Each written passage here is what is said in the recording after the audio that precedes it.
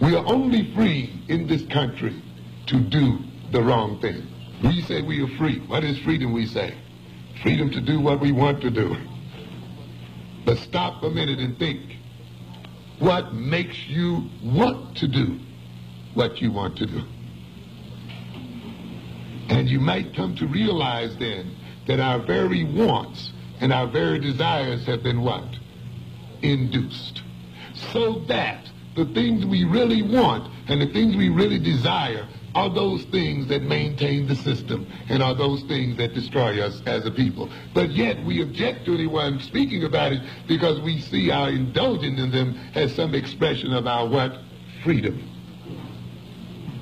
Yet in this system, when you so-called let a people free, and yet you must maintain them in subordination, they must then, with their freedom of choice, always choose what? The wrong thing.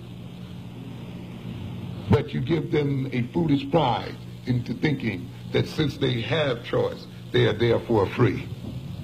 A very slick system. It induces the captive African to behave in such a way such that he will economically and otherwise and apparently of his own accord support the European establishment to the detriment of his own without being conscious of his doing so.